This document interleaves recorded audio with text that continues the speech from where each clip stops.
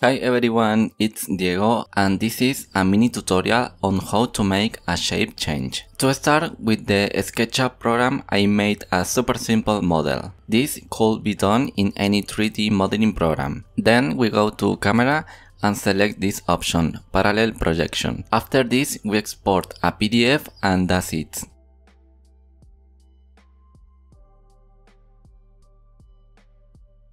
In Illustrator, we open this PDF file, go to Open.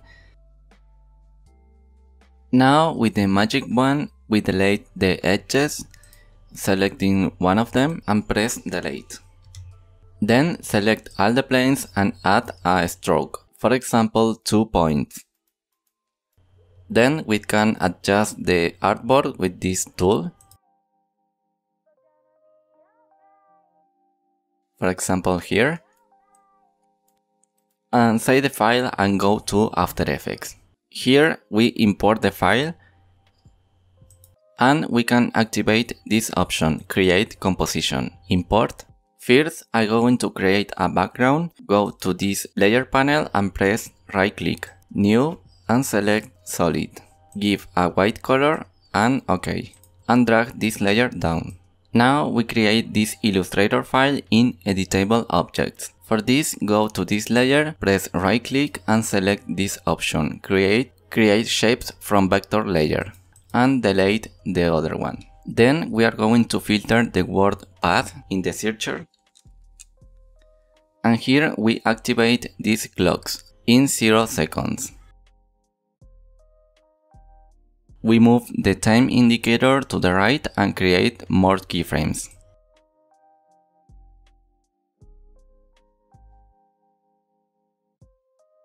Then go to the first one with the time indicator. This is very important and select them.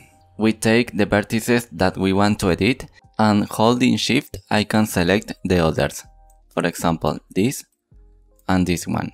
Then we bring them to the initial position. You can help you with shift. And we can repeat this action with the last keyframes. With the time indicator we go to the final and select all of them and go to the vertices. Select these two and make the change. You can help you with shift. Play the animation with space key. Finally, we will give it a more dynamic movement. For this, we select all the keyframes and press F9. Or go to one of them, make right click and select this option. Easy Ease.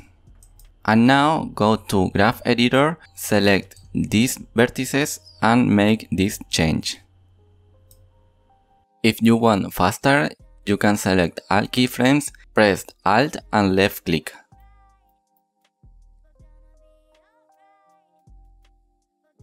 That's all.